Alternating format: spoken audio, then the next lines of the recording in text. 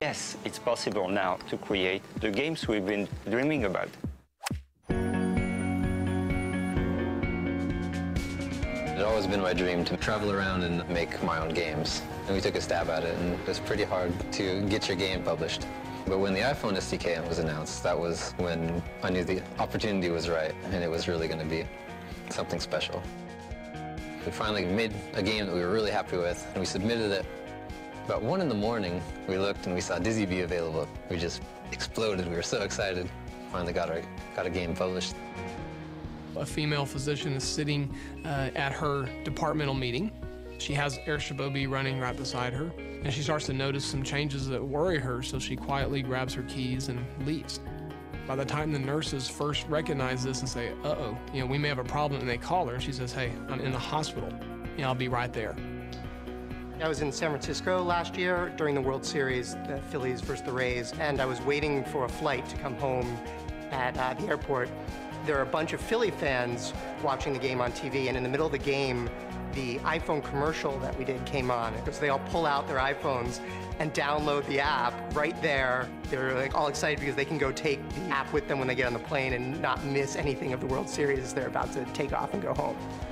I created Gameloft to be able to come back to the roots of the gaming experience for users. Progressively, it has become a very specialist experience, and I felt that it was not fair. So I said, we'll create a new company to make sure that everyone would be able to have fun and play all over the world. And it's working because we sell millions of games. On the iPhone, everything behaves as you expect it, and the tools they're simple, but they mask this incredible amount of power underneath. It's really the first time that we've been able to take a platform and now go to our designers and say, there's no limitations. What Apple's done is made it so we can just focus on what we do best, and they've taken care of all the details. In fact, sometimes I have to stop and say, wow, this is a mobile device I'm developing for, because it feels like a desktop application API. I think with the SDK 3.0, we will be able to create without limits. And in terms of experience, end users will clearly move a step forward and will never want to come back. It's hard to express how cool the new streaming technology really is. I mean, being able to watch a live game on your phone for the first time, I think everyone here is really excited about that. The push notification API is going to be great. The physician could take the application and they could customize exactly for individual patients what alerts they wanted to see. So that way they know if they're getting an alert, this is something I really want to take a look at. I'm hoping there'll be a generation of kids who grew up oh yeah, I got box scores and watched games on my phone. It was just part of the experience of baseball. Developing for the iPhone SDK actually makes it fun again for a developer. This is going to be the dominant platform, the dominant device, and it will dominate in healthcare. I think that I'll probably never go back to making games in the traditional way again. Having the power to submit it and have lots of people download it and enjoy it has been really great. You build the app, you upload it, specify the countries you want it, the prices you want, and then it's out there for the entire world to see. My favorite app is Bike Gears. My favorite app is Surf Report. My favorite app is Labyrinth. Facebook. App Engine. My favorite app is Color Sutra. Le Monde. Zenbound. Tourism Fred. Piano. Airstrip OB. Maya. Camera Bag. Koipondo desu. Mint. Pulse 87.7. Mon application préférée est Flight Saber. Pac-Man. Mein Lieblingsprogramm ist MLB. Visual. Multiquiz. Asphalt Force. Shazam. Taxi.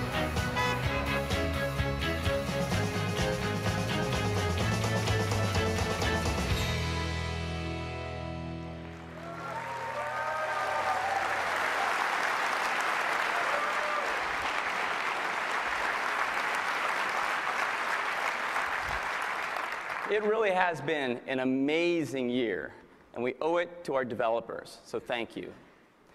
Let's talk about what's next, and that is iPhone OS 3.0. This is a major update to the iPhone operating system. It brings with it more than 100 new features. Let me highlight just a few, starting with cut, copy, and paste. We are bringing a nice, simple, beautiful touch-based interface for cut, copy, and paste to the phone.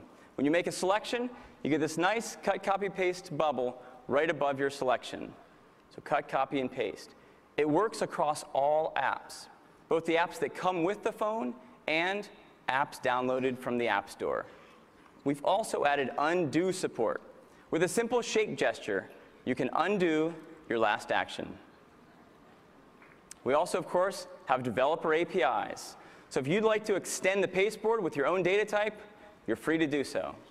And the Cocoa Touch text controls come with support for cut, copy, and paste built in. So depending on how you use the controls, you can get cut, copy, and paste in your application for free. Cut, copy, paste. Next is landscape.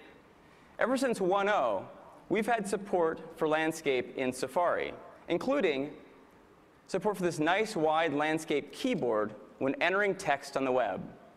Well, on iPhone OS 3.0, we're taking landscape and that landscape keyboard to all of our key applications, including mail, notes, and messages.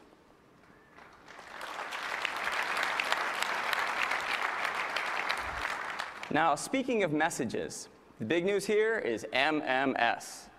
This allows you to send and receive photos, contacts, audio files, and locations all in real time over the cell network.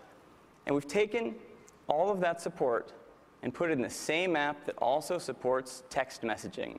So one app to send text and multimedia. Now, MMS requires carrier support as well.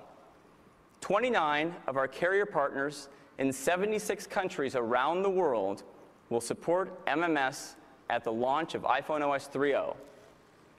In the United States, AT&T will be ready to support MMS later this summer. Next, search. We are taking search beyond just searching your contacts and allowing you to search your calendars, your music, your notes, and your email. And the great part about searching your email is you can search not only the messages that have been downloaded to your phone, but you can also search the potentially thousands of messages back on your mail server. You can search, find exactly the message you're looking for, download that message along with its attachments, and read it on your iPhone wherever you are. In addition to all of this search support, we're also adding Spotlight. Spotlight is a single location on your home screen that allows you to search across your phone. You can even search for applications. So if you're like me and you have well over 100 applications on your phone, you can just type a few characters, find the app you're looking for, and launch it right from Spotlight. That's search. Next, iTunes. We've got some nice enhancements to iTunes. You'll now be able to rent and purchase movies right from your phone.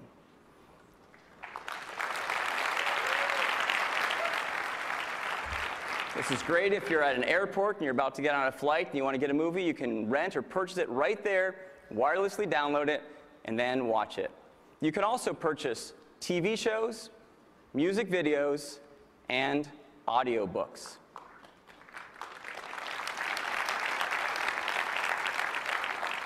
And because we care deeply about education, we've taken and put support for iTunes U right on the phone.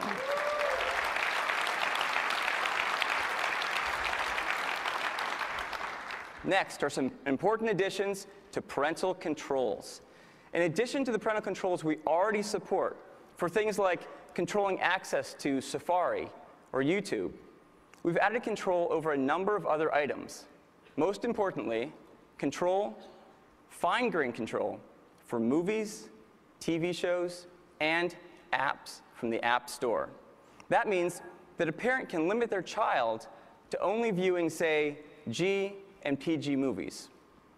Likewise, you can limit your child to only running apps from the App Store that are age-appropriate. Parental controls. Next.